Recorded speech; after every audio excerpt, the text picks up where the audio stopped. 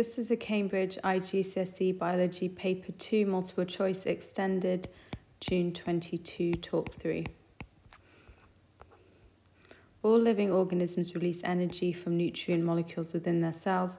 What is the name of this characteristic? The release of energy is respiration.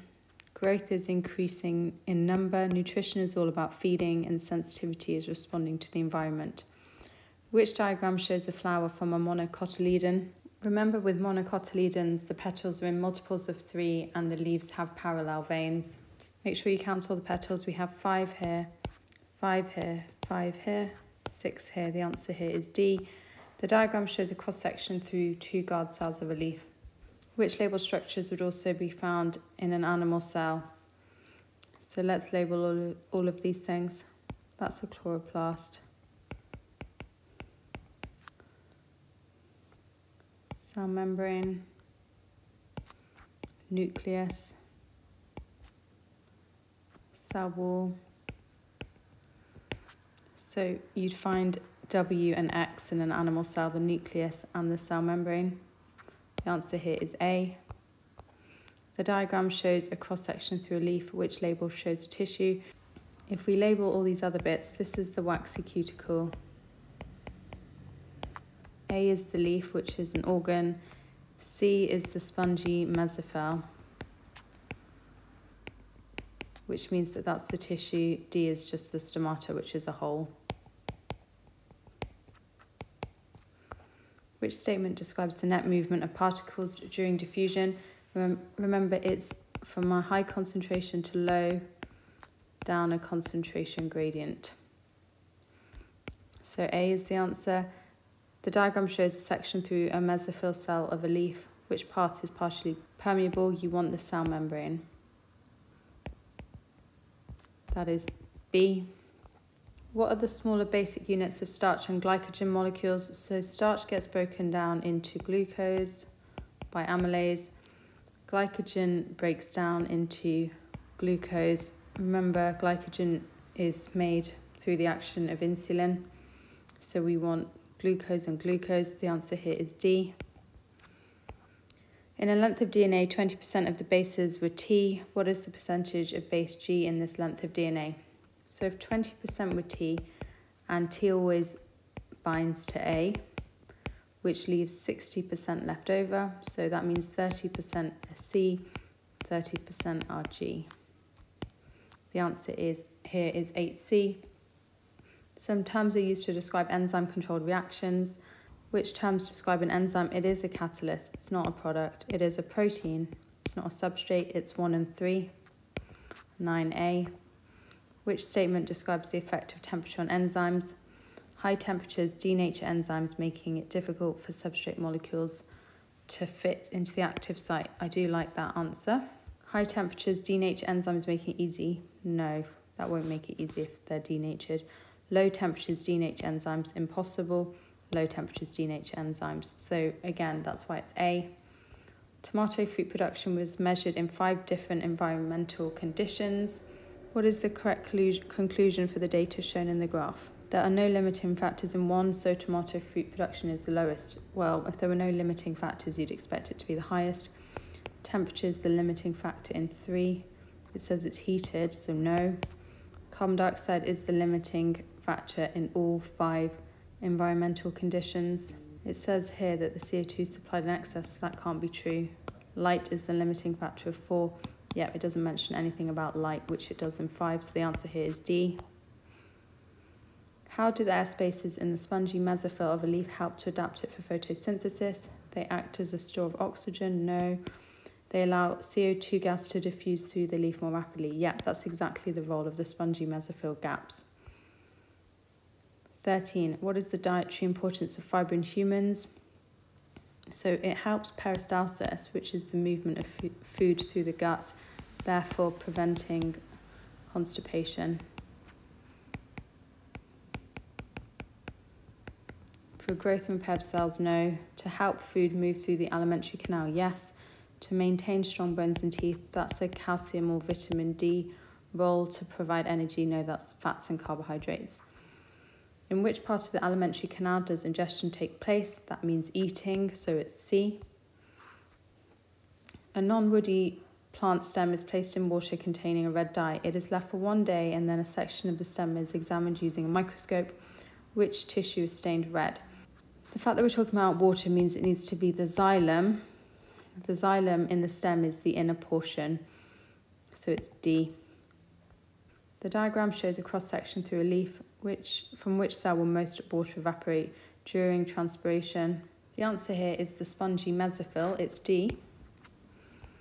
The diagram shows the circulatory system of a fish. Remember, that's going to be a single circulatory system. Where in the circulatory system is the oxygen concentration lowest? So oxygenation occurs at the gills, so that makes sense that the blood coming to the gills has the lowest concentration. The answer here is A. What is the function of the lymphatic system? It's actually for the circulation of body fluids. You just need to learn that. The graph shows the response of the body to vaccination. Which word should be used to replace the letter X to complete the label on the y-axis? So when you inject a vaccination, what you're doing is injecting a weakened or dead form of the pathogen into your body. The antigen on the pathogen is recognised by lymphocytes, which release antibodies. So that's why we're interested in antibody concentration of the blood. The answer here is A.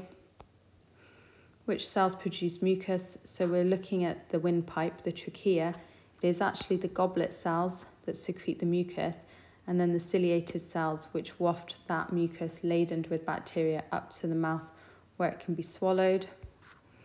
Which row shows a change that occurs during ventilation? So when we're taking a breath in, an inspiration, because the volume increases, the pressure decreases, meaning the air moves in, which is why that one's wrong. I've already said that inspiration involves an increase in volume of the thorax, which is why that one's wrong. When we expire, our volume inside our thorax decreases. Because we've got a smaller volume, the thorax pressure increases, air is moved out. The answer here is B. What is the balanced chemical equation for anaerobic respiration in yeast? So remember, you're taking glucose and you're making ethanol and carbon dioxide when there's no oxygen supplied. So now we need to identify C6H12O6. Yep, these are all glucose. This one's wrong because we've got water.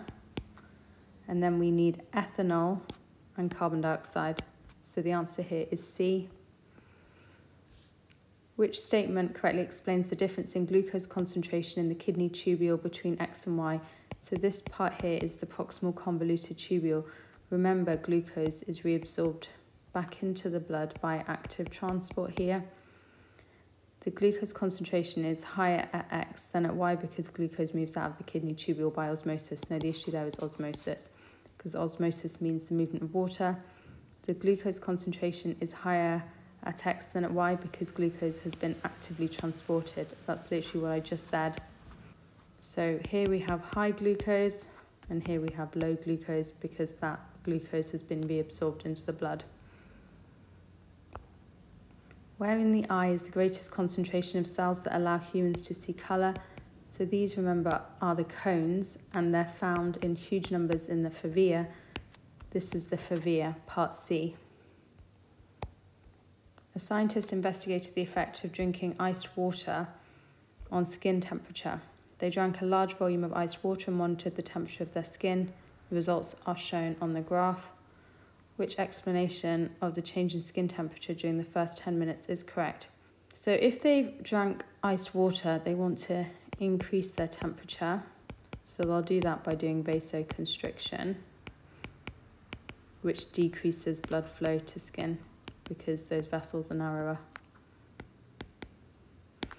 So vasoconstriction occurred, increasing blood flow to the skin. No, I've said it decreases it. Vasoconstriction occurred, reducing blood flow to the skin. Wonderful. The answer here is 25B. An experiment was set up to investigate the growth of shoots in different conditions as shown. This is all to do with auxins and tropisms, which diagram shows the results that would be seen a few days later. So if the direction of the light is coming from the right, you'd expect this shoot, because it's intact, to bend to the right. Because the tip has been removed here, you won't expect to see very much growth at all. And then over on this side, the foil cap means that the auxins aren't exposed to that light, so you'll get growth continuing in the normal direction. So let's have a look. That's correct, that's correct, that's wrong, that's correct. This one's taller than I would expect, so I think that one's wrong. So we know those ones are out. Now we're picking between B and D. Yep, I would expect D, because I would expect that growth on that final shoot. An advisor was presented with a list of statements for a discussion group with potential parents who are considering using IVF to start a family. Which statements about IVF are correct? So in vitro fertilization is all about taking that sperm and the egg and in a petri dish, fertilizing the egg to increase the chance of these people having a baby. IVF is available to everyone. Sadly, it's not. IVF is 100% successful and therefore always leads to pregnancy. Again, not guaranteed. IVF provides an opportunity for single parents to have a family. Yes. IVF is not expensive and everyone can afford it. No, it is expensive. Sperm or egg donation may be involved, which means the couple are not always the biological parents. Again, true. The answer here is D. Which sequence of structures does a pollen tube grow through in a flower? So the pollen lands on the stigma, it then grows down the style, it enters the ovary, and then finally the ovule. The answer here is C. The diagram shows some events of the menstrual cycle. In which shaded zone of the cycle would progesterone levels be the highest? Now, progesterone is released by the corpus luteum in the ovary. Its role is to maintain the uterus lining.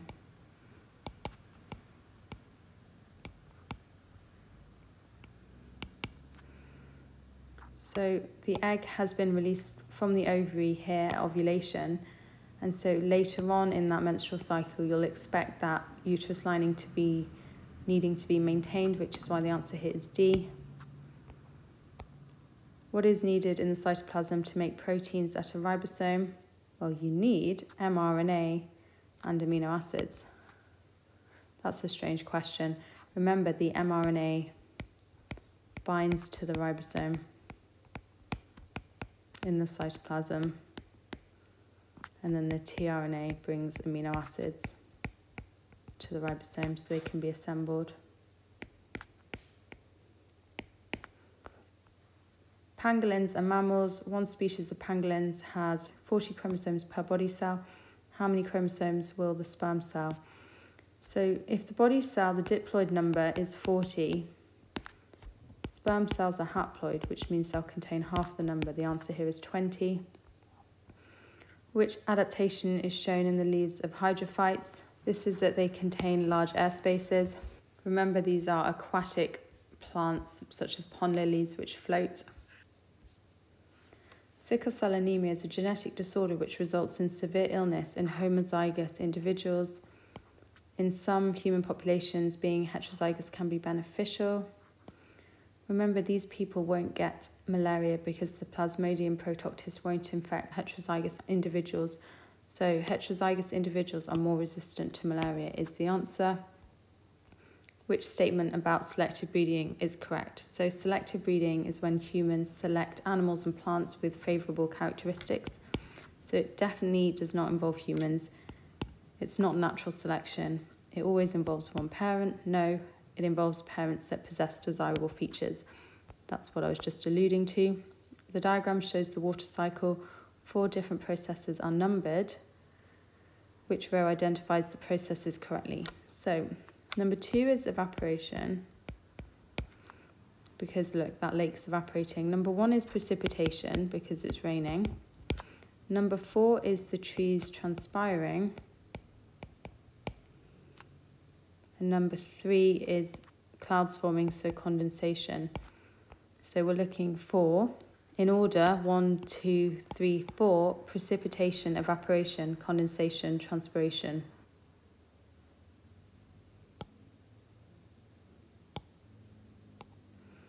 The answer here is C. A herd of red deer live in a forest that contains snakes and a large variety of birds. Which group of organism is an example of a population? So remember, this is all members belonging to the same species, so definitely not all the animals. all the red deer, yes. With which kingdoms do bacteria share the same genetic code? It's going to be all the other kingdoms actually, so it's A. Which process makes use of a genetically engineered organism? So we use that to genetically modify bacteria to make human insulin. The answer here again is A.